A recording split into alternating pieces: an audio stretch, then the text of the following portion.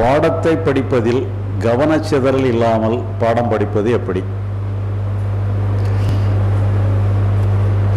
இப்போ தான் நம்ம ஏற்கனவே நம்ம சொன்னோம் கவனம்னா என்ன சொல்லி.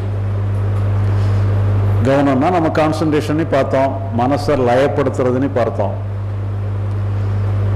அந்த கவனத்தை எப்படி குவிக்கிறதுன்னு சொல்லி சொன்னால் அதுக்கு நீங்கள் இம்பார்ட்டன்ஸ் கொடுக்க கொடுக்க கவனம் தானாகவே அதோட சேர்ந்துக்கணும்.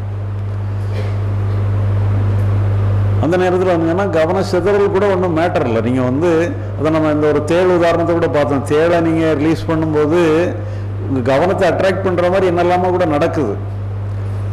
அப்படி கவனத்தை அட்ராக்ட் பண்ணுற மாதிரி என்னெல்லாமோ நடந்தாலுமே கூட உங்களுக்கு அந்த கவனம் அங்கே போகாது. எது முக்கியமோ அதை நோக்கி போயிடும். அப்போ கவன சிதறல் கூட ஏற்படாது. இப்போ நீங்கள் சாதாரண நாளில் பாடம் படிக்கிறத விட பரீட்சை அன்னைக்கு பரீட்சைக்கு முந்தின நாள் படிக்கும்போது கவனம் ரொம்ப கான்சன்ட்ரேஷன், கவனம் சிதறி போகாது. காரணம்னு சொன்னால் படிக்கிறதுனுடைய இம்பார்ட்டன்ஸ் அன்னைக்கு அதிகமாக இருக்குது. அதுக்கு முன்னால் அந்த அளவுக்கு இல்லை. சரி இன்னைக்கு படிக்கலாம் நாளைக்கு படிச்சுக்கலான்ட்டு ஒரு எண்ணம் இருக்கும். ஆனால் பரீட்சைக்கு முந்தின நாள் அப்படி இருக்காது. இன்னைக்கு படிக்கலாம் நாளைக்கு படிக்கலான்னு சொல்ல முடியாது. ஏன்னா இன்னைக்கு படித்தா தான் முடியும்.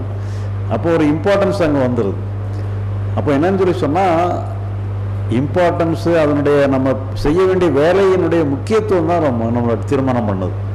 அப்போ நமக்கு கவனம் குறைவாக இருக்குது, கவன சிதறல் அதிகமாக இருக்குதுன்னு சொல்லி சொன்னாலே நம்ம செய்ய வேண்டிய வேலையில் முக்கியத்துவம் கொஞ்சம் குறைவாக இருக்குன்னுட்டு அர்த்தம். அப்போ நீங்கள் முக்கியத்துவத்தை கூட்டுறதுக்கு ஏதாவது வழி இருக்கான்னு சொல்லி தான் ஆராய்ச்சி பண்ணணும். என்ன வழியில் என்ன மாதிரி நம்ம மனநிலை இருந்தால் எப்படி நம்ம அதை முடிவுக்கு எடுத்தோம்னு சொன்னால் அந்த செய்ய வேண்டிய செயலில் இம்பார்ட்டன்ஸ் அதிகமாகுங்கிறத நீங்கள் தான் கண்டுபிடிக்கணும். ஒவ்வொருத்தருக்கும் தனித்தனியான முறை. மற்றதில் ஜெனரலாக பிரின்சிபல் என்னன்னு சொல்லி சொன்னால் எங்கே எது மேலே நீங்கள் ஆர்வம் செலுத்துறீங்க, எது மேலே நீங்கள் இம்பார்ட்டன்ஸ் கொடுக்குறீங்களோ, எதுக்கு முக்கியத்துவம் கொடுக்குறீங்களோ அது சம்பந்தமான ஆர்வம் தானாகவே வந்துடும். அதனால் அந்த ஒரு அணுகுமுறையை நீங்கள் எடுத்துக்கணும்.